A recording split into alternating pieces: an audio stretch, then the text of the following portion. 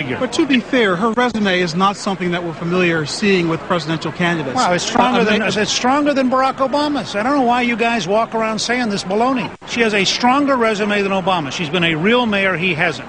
She has been a real governor. He hasn't. She's been in charge of the Alaska National Guard. He hasn't. She was a whistleblower who defeated an incumbent mayor. He has never once shown that kind of courage. She's a whistleblower who turned in the chairman of her own party and got him fined $12,000. I've never seen Obama do one thing like that. She took on the incumbent governor of her own party and beat him, and then she beat a former Democratic governor in the general election.